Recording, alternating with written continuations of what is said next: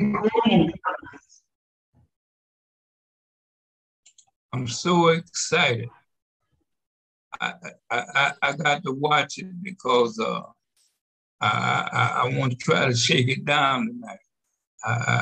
I don't want to talk too much, but my physician, Dr. Jesus, he told me because of my condition, he said, you better go on bed rest. But I'm glad to be back here tonight. I was listening to you each night. Mm-hmm. And I was tempted to come on Wednesday night when the prayer warrior forgot to lead the prayer. I started to come on, but I thank God that we came on through it. I thank God for you all being on the Fellowship of Pastors sponsored by Bishop Jameson, Bishop Minnie Crawford, Bishop Harry Haygood Sr., Bishop Frank Matthew, and Trial Bishop Queenie Fowler, and the super gifted operator of the conference line, Dr. Derek Devon Vaughn Burns Griffin. Because of my sudden physical condition, I thank God that I'm on tonight. But tonight, since we are on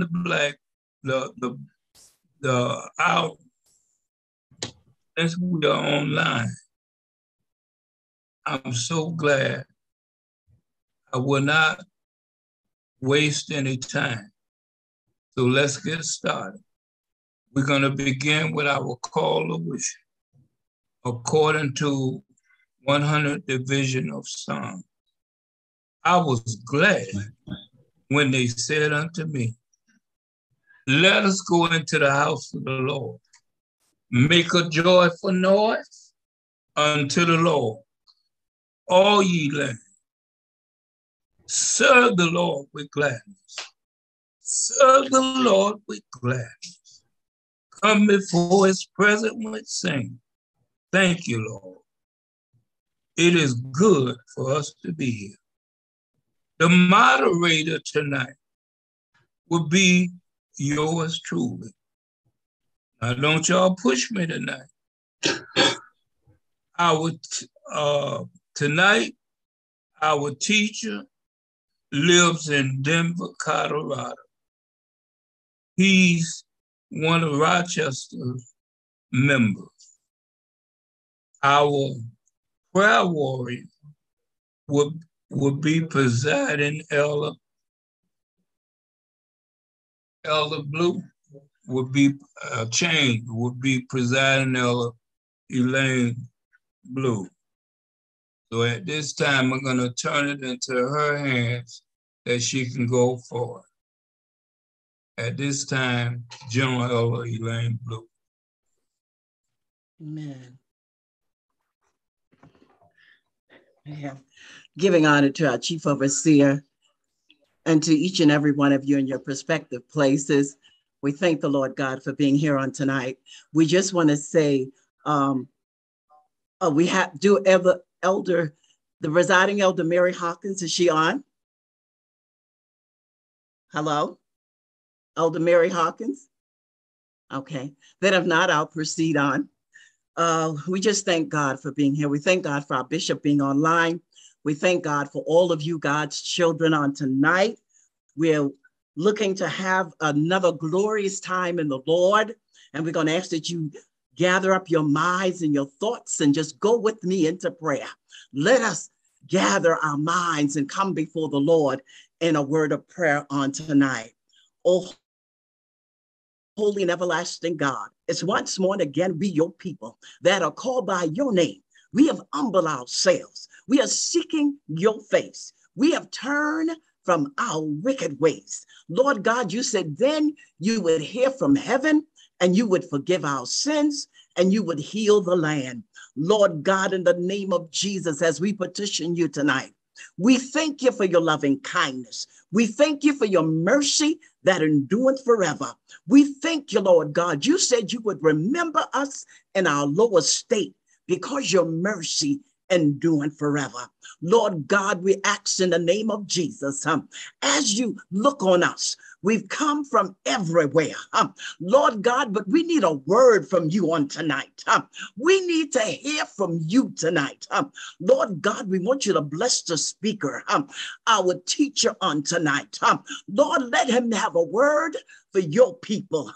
Lord, in the name of Jesus, we want you to remember all of the saints everywhere, those that are sick, those that are going through. Lord, in the name of Jesus, your word said you sent your word and your word healed them. Somebody is in need of healing on tonight. Somebody is in need of deliverance on tonight. Lord, in the name of Jesus, we need you. We need you like we never needed you before. We need your mercy. We need the kindness that you extend. We need that loving kindness. Lord God, in the name of Jesus, go before us. Lead us, Lord God. In the name of Jesus, we thank you. We thank you for mercy. We thank you for your kindness. We thank you for looking beyond all of our faults and you saw our needs. Lord, in the name of Jesus, remember all the officials tonight.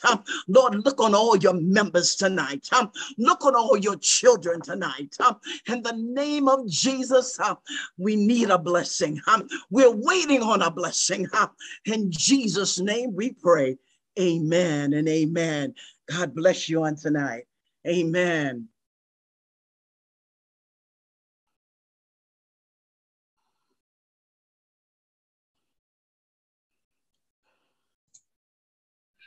Amen.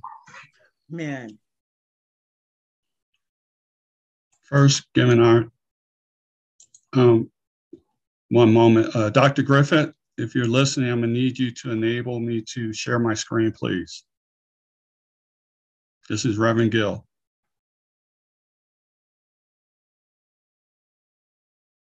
Thank you.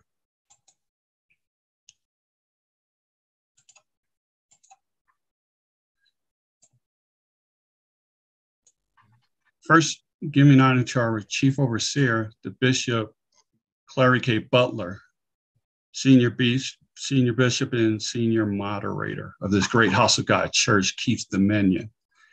Giving honor to my presiding state bishop, the Bishop Harry H. Haygood. I'm asking you to pray for me. I would ask you to pray for me and pray with me, but since I can't do two things at once, I'm going to ask you to pray for me that God will lead this message. I'm sharing my screen, and I'm sharing my screen. I put this message together.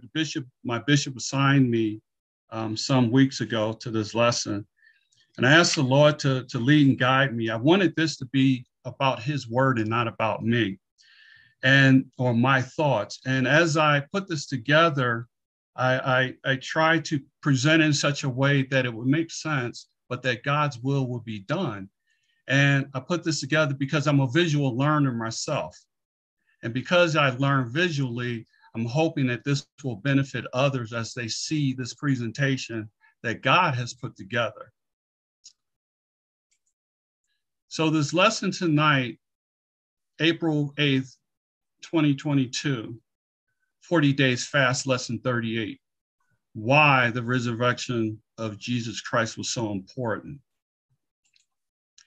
But let's take a step back before we continue on. The question in our lesson has a backstory.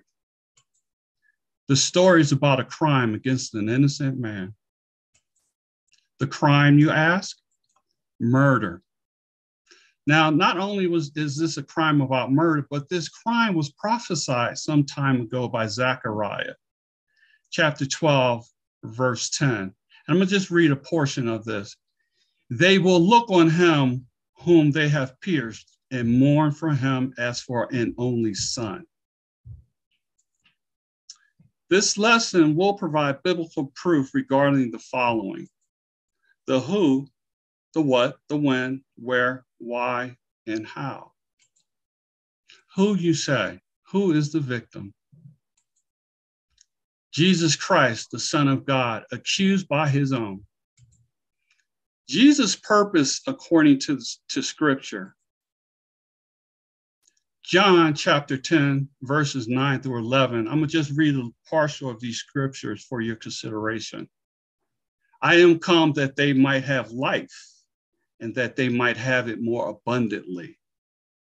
Part of verse 11 says, the good shepherd giveth his life for the sheep. Now, what happened here? Luke chapter 23, verse 2 tells us, just for your consideration, a brief portion, Jesus was accused. What was he accused of? He was accused of perverting the nation, forbidding to give tribute to Caesar, saying that he himself is Christ a king. Now, if you want to know the whole story, you can read the full transcript in Luke chapter 23. When did this happen? According to historians, this was happening approximately April 3rd, AD, year 33. How did this happen, you say? Jesus was crucified. According to Mark chapter 16, verse 6, and he said unto them, be not afraid, you seek Jesus of Nazareth, which was crucified. He is risen. He is not here. Behold the place where they laid him. Now, there are other scriptures and information on these slides for your consideration, but I'm going to move on. Where did this happen? I know this song. It says, Jesus keep, come on, near the cross. Near the cross. That's where it happened, near the cross. The murder begins near the cross. According to John 18:28, states that early in the morning, Jesus was led from Caiaphas to Pontius Pilate in the Praetorium. Jesus is steered to the cross located on Golgotha, Calvary Hill. Jesus is hung on the cross. According to Luke chapter 23 and 34, even hanging on the cross, he asked, Father, forgive them, for they know not what they do.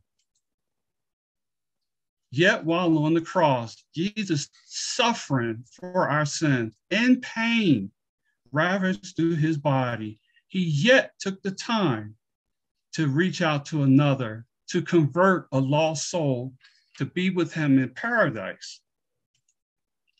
Why did this happen? The first aspect of this why is it murder? God gave Moses the law, thou shalt not kill, in Exodus chapter 20, verse 13. Moses writes, thou shalt not kill. Moses then rewrites that same commandment in Deuteronomy chapter 5, verse 17. What I found interesting in a note about this particular book of Moses is that Moses was writing this as though it was a farewell to the children of Israel as they left his presence to go into the land of Canaan that was promised to them, because Moses was not allowed because of a sin he had committed. Why continue? Because of sin. That is the second why. Genesis chapter 3 lets us know about the original sin. Adam and Eve in the garden was instructed by God not to eat of a certain tree, but yet they disobeyed God and ate anyway. Verse 3 says, but of the fruit of the tree which is in the midst of the garden, God hath said, ye shall not eat of it, neither shall ye touch it, lest ye die. Now we know the story. We know the history. But somewhere down the line, David, in his infinite wisdom, in pleading out, writes this psalm. And for your consideration, Psalm 51, chapter 5. I was brought forth in iniquity, and in sin did my mother conceive me. That further confirms that we are all born in sin and shaped in iniquity. But there's more. The ultimate reason why he had to hang and die on the cross, and he was a victim of this gruesome murder, was to redeem man back to God.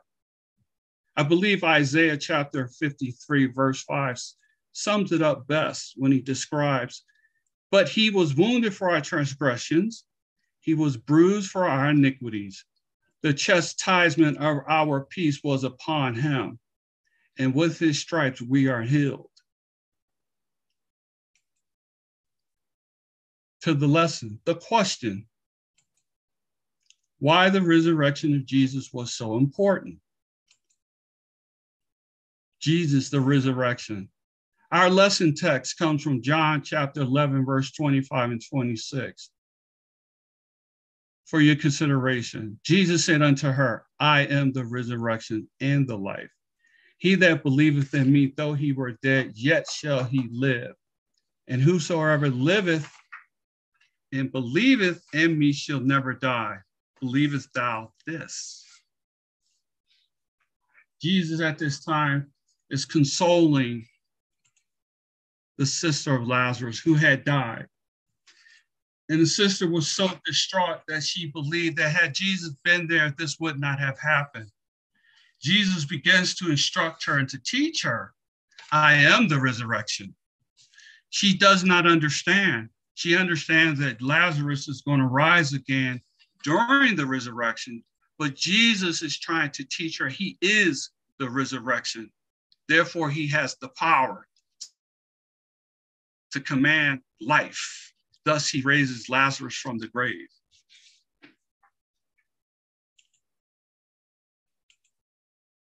The first scripture in our lesson, promise of his return. John chapter 14, verse 3. For your consideration, I'm going to read a portion of this scripture. And if I go to prepare a place for you, I will come again. Jesus' promise of a place for the righteous in heaven and to return for the gathering of the righteous dead and alive. Now, at this time, Jesus promises to prepare something for us. And early in the scripture, he writes, let not your heart be troubled. Jesus is consoling. He's letting us know, don't worry, be happy. The last enemy.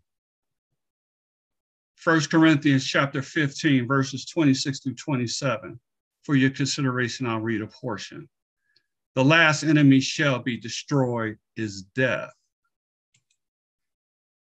Because the soul of man will be recalled by the original manufacturer, God, death will no longer be needed, and this will lead to it being destroyed. The countdown timer on death is just about up.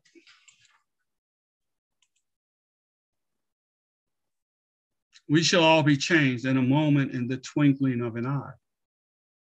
1 Corinthians chapter 15, verses 50 through 52. For your consideration again, partial reading of the scripture, we shall all be changed. The righteous living and asleep will be transformed quickly without any perceptible passage of time. Paul is letting us know that the change will come so suddenly, it will happen so quickly, we will not even notice that it had happened.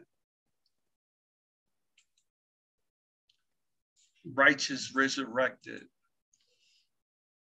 God is not the God of the dead, but of the living. Matthew chapter 22, verses 31 through 32. But as touching the resurrection of the dead, have ye not read that which was spoken unto you by God, saying, I am the God of Abraham, and the God of Isaac, and the God of Jacob. God is not the God of the God is not the God of the dead, but of the living. Jesus referring to the resurrection of the righteous dead. They are still alive as disembodied souls, and the soul will eventually be resurrected and relocated with God.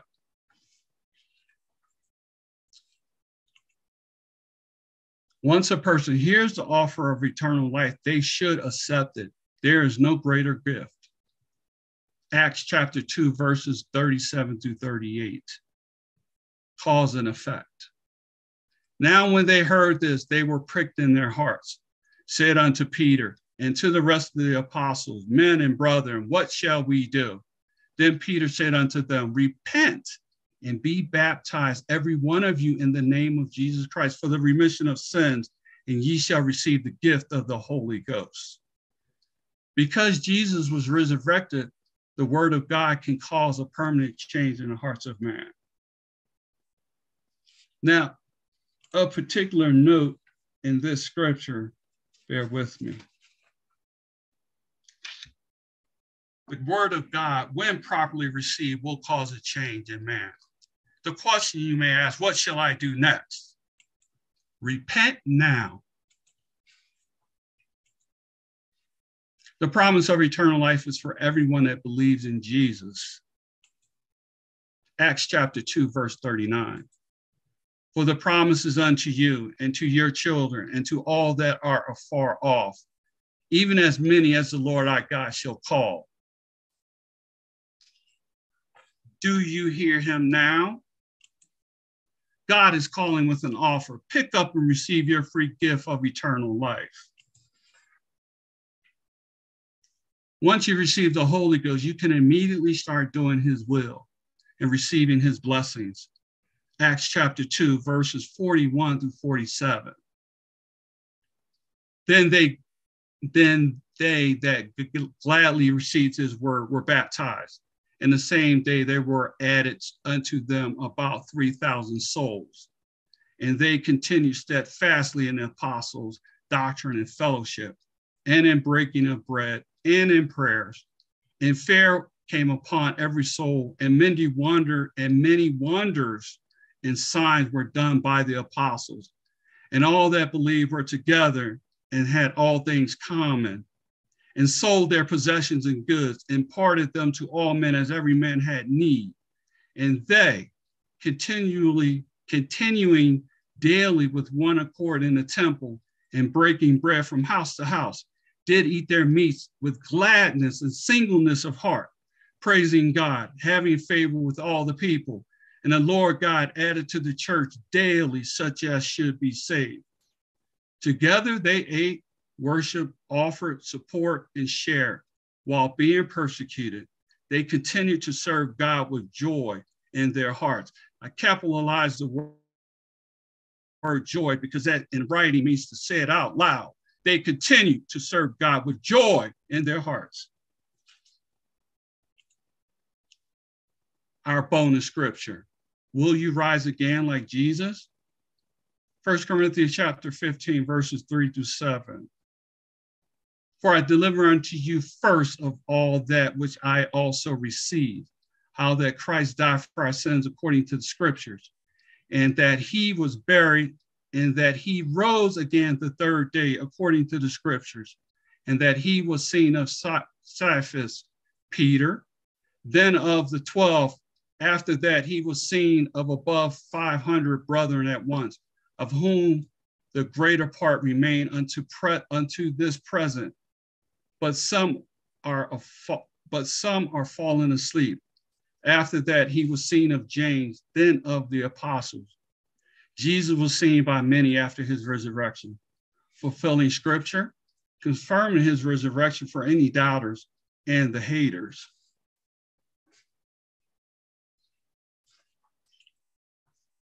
You must be changed. Bonus scripture B. 1 Corinthians chapter 15, verses 54 through 58. For this corruptible must put on incorruption, and this mortality must put on immortality. So when this corruptible shall have put on incorruption, and this mortal shall have put on immortality, then shall be brought to pass the saying that is written, death is swallowed up in victory. O death, where is thy sting? O grave, where is thy victory? The sting of death is sin, and the strength of sin is the law. But thanks be to God, which giveth us the victory through our Lord Jesus Christ. Therefore, my beloved brethren, be ye steadfast, unmovable, always abounding in the work of the Lord. For as much as ye know that your labor is not in vain. When my sinful nature is under total submission by the Holy Ghost, then my soul can live forever with God. My soul is no longer bound for eternal damnation. Victory is mine. The lesson summary for tonight. Why, the question is, the resurrection of Jesus Christ was so important. Because the promise of eternal life is for everyone that hears the offer to receive the Holy Ghost and accept, they can immediately start working his will, God, and receive his blessings. His return is guaranteed because he is not the God of the dead, but of the living, and we shall all be changed in a moment, in a twinkling of an eye. The last enemy, death, shall be destroyed in the lake of fire. This last slide is encouragement and thank you. I have a couple of people that are there in my life that are going to help me with this encouragement and thank you. The encouragement. Always have faith in God. Siempre hay que tener fe en Dios. Next, the thank you. And for my friends that speak Spanish, thank you for your attention. Y para mis amigos que hablan español, gracias por su atención. I thank you for your time and your consideration. You're back in the hands of those in charge.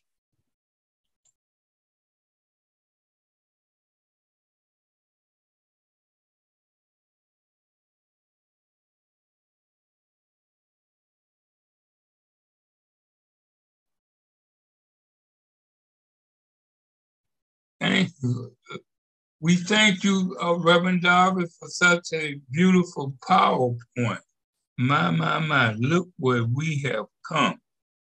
We are on the digital church, giving PowerPoints on why the resurrection of Jesus Christ is so important. He put us back in school by answering the WH questions, the who, what, where, and how. Reverend Darvi, I enjoyed your PowerPoint. I'm going to open up at this time for the other bishops to get their remarks. I said I was going to have a few words to say, but thank you for the word tonight. At this time, we're going to open up. Other bishops have it. Tonight, we certainly on our overseer. Thank God for all the bishops. We thank God for another powerful lesson. Job well done. Amen. Well done. We thank God. It's just an honor, a privilege, and a pleasure. I'm like the Bishop Haygood. I'm in school when I come in. I take it in. God knows I take it in. And I thank God for it. Why the resurrection is so important. If he did not rise, our preaching is in vain. That's right. It's in vain. Right. He rose.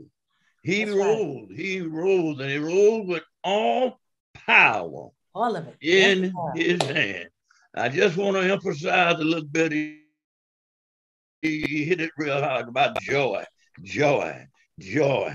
Amen. In the 13th chapter of Acts, in the very last verse, Jesus gave them joy. He gave them joy, and then he gave them the Holy Ghost. And I want you to remember that the joy of the Lord is your strength. That's Amen. right. Some of us give our joy away. We give it away. The joy of the Lord is our strength. And this joy I have, the world didn't give it to me. And the world is not going to take it away. I thank God, I praise God, I worship him because I have certainly enjoyed this lesson. Not only this lesson, but we thank God for the fast. Let me say this, and I'm quitting. Amen. But the late Gill Elder Tower, one of the pastors here in Florida, for the Gill Elder Tower, she said, if you don't fast, you won't last. Amen. And if you don't pray, you won't stay. God bless you. Thank you. Amen. Amen. Yes. We thank God tonight for another wonderful lesson. Reverend Gill, we really enjoyed the presentation, and I especially like the PowerPoint, so that those who might not have been able to hear well, they could really read and along with you and see what you were saying. And I'm sure there may be someone who would like to have a copy of what you have, of your presentation tonight, and we'll make sure that they can get a copy of it. We're getting closer and closer to Palm Sunday. And would you believe this is day, what, 38? Yes. And my Lord, we have 2 more days. And it just seems like we started only yesterday.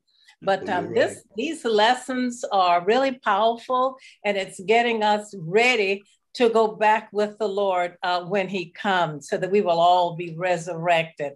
Amen. We'll get up and go back with him. As I often say, when I listen to a message, I try to listen for nuggets, something I can take away from this lesson. And so I say to all tonight, let us remember that Jesus, as Reverend Gill explained to us, is the resurrection. He said he is. Right. And if you have Jesus in you, when that first trumpet sounds, should you go before he comes back, then you're going to get up, amen, and be with the Lord. And I'm so glad. But in order to be with him, Reverend Gill expounded upon a very important note tonight.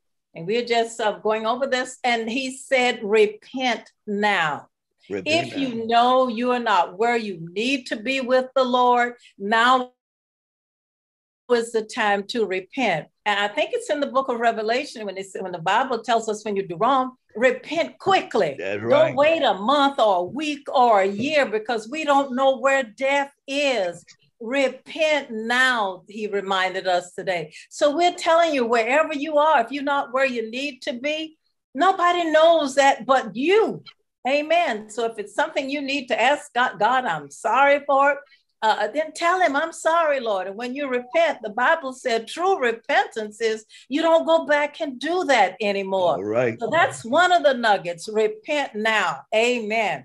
Another one, I'm reminded, say, why is the resurrection so important? He informed us that Jesus died, that all could have right to the tree of life. Bishop Matthews, I think it was, if I'm correct, reminded us that if he hadn't gotten up, my God, from Zion, hey, our salvation would have no value. He'd be just like any other dead person in the grave. Hallelujah. But before he left here, he told his disciples, I'm going away. Hallelujah. I know you're right. I'm not going to leave you. My Lord. I'm coming back. I'm coming back, and for all of you who are ready, you can go back with me. Remember that Jesus went away to prepare a place for us. He said, so where I am, there ye may be also. That the resurrection is important to us. Why? Nobody else was found worthy. Nobody was found worthy. Jesus was sinless. And he loved us so. His Father prepared him a body. And he came down here and he gave his life for us. We ought to be so happy tonight. We ought to have what as the speaker told us about, joy. And it was capitalized. He said that we should emphasize that word. Bishop Matthews came on talking about joy. Amen. And you talk about joy. If you have the Holy Ghost on the inside of you, you should feel that joy. Now, the closer it gets to Palm Sunday, amen. The closer we think about why Jesus died for us. I'm so glad he got up.